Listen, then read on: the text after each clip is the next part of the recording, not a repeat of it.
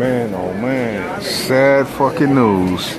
They closing down the Walmart down here in the LBC at City Place. It was so convenient for everybody. They just put the produce in here. It took them a while to do that. And I just started coming back down here to get my stuff. Because they have like, it's kind of like the town center one that I normally go to on Saturdays with my aunt and my brother. But God, look at this crowd. I didn't even know it was closing. I just stepped in here this morning and they were telling me that they're closing. This was like prime location too for everybody. Wow, I'm kind of saddened for real that they closing it down. I just started buying my Jenny O turkey burger patties from here, just like how I do at the grocery store. And the kale and spinach salads that they have here. Fuck. They just closed the damn Fresh and Easy right across the street, right? That I used to go to. Oh. No more Walmart. Oh. I'm sorry. For breakfast, let's see. Oh, wow.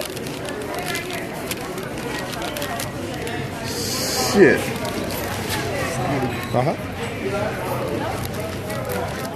Man, they just closed. Well, bye-bye Walmart. You served your purpose. Shit. Oh, man.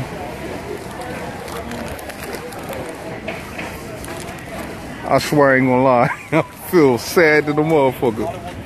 No more Walmart. This was like prime location. See where my camera's pointed at right there?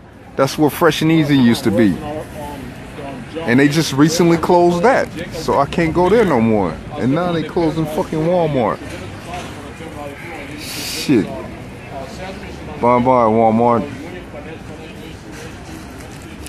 I had my last dance too. This morning. Here's my receipt. $2.66.